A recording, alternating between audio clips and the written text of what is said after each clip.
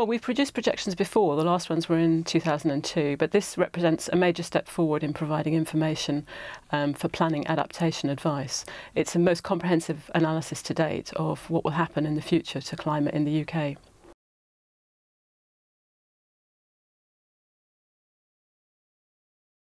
The new thing about these predictions is firstly that they provide more detailed information at 25-kilometre resolution, but more importantly they provide probabilistic advice. So what they're doing is providing a range of possible outcomes, because we know that the future isn't certain and we need to be able to quantify that uncertainty so that people can use the information in risk analysis.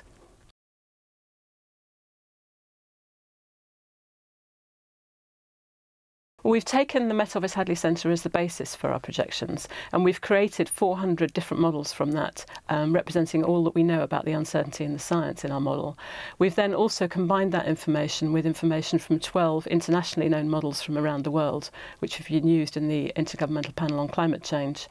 We've taken all of that and produced probability information, combining it with 11 regional models that we've run to provide detailed information for the UK and to produce statistical information about the risks of climate change in the future.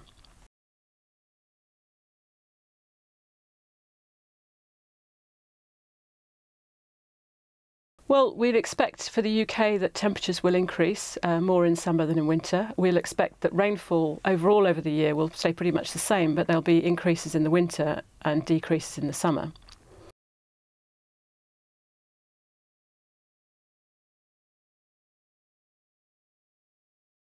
Well, temperatures are likely to rise everywhere.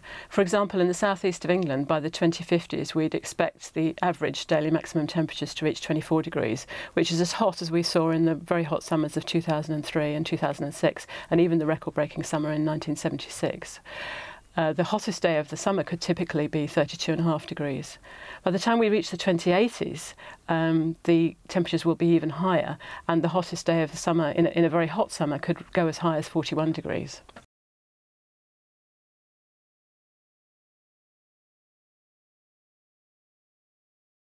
The latest results suggest that summer rainfall will decrease, probably by around 20%, although there is a small chance that it could decrease by as much as 60%. The previous projections suggested that it would decrease by a much larger amount of 60%, and this illustrates the value of the new projections in giving probability ranges and actually assessing the risk properly.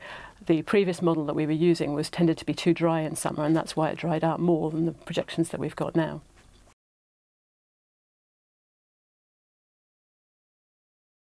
The comprehensive nature of these projections means that they're ideal for people who are doing planning of large infrastructure projects, long-term planning for the future, where they need to take adaptation information into account and they need to do a proper risk assessment. So they're really designed for people who want to look in detail at how climate will change in the future and how it will impact on other factors and how it will interact with other factors.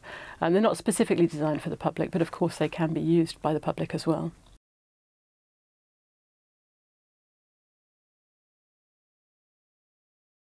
Obviously, the probabilistic nature of the predictions means that anything that only has a 10% chance of happening, we need to recognise that it's unlikely, but nevertheless we need to look at the risk.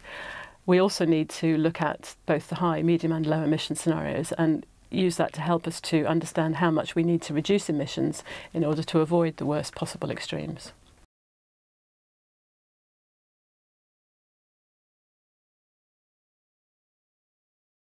The predictions use the best possible science that's available now, so they represent the state of the art of the science. As we learn more about how climate will change in the future, and particularly the risks at the high end of dangerous climate change with things like methane release as temperatures increase, we will be able to refine the predictions, and so they will need to be updated in the future.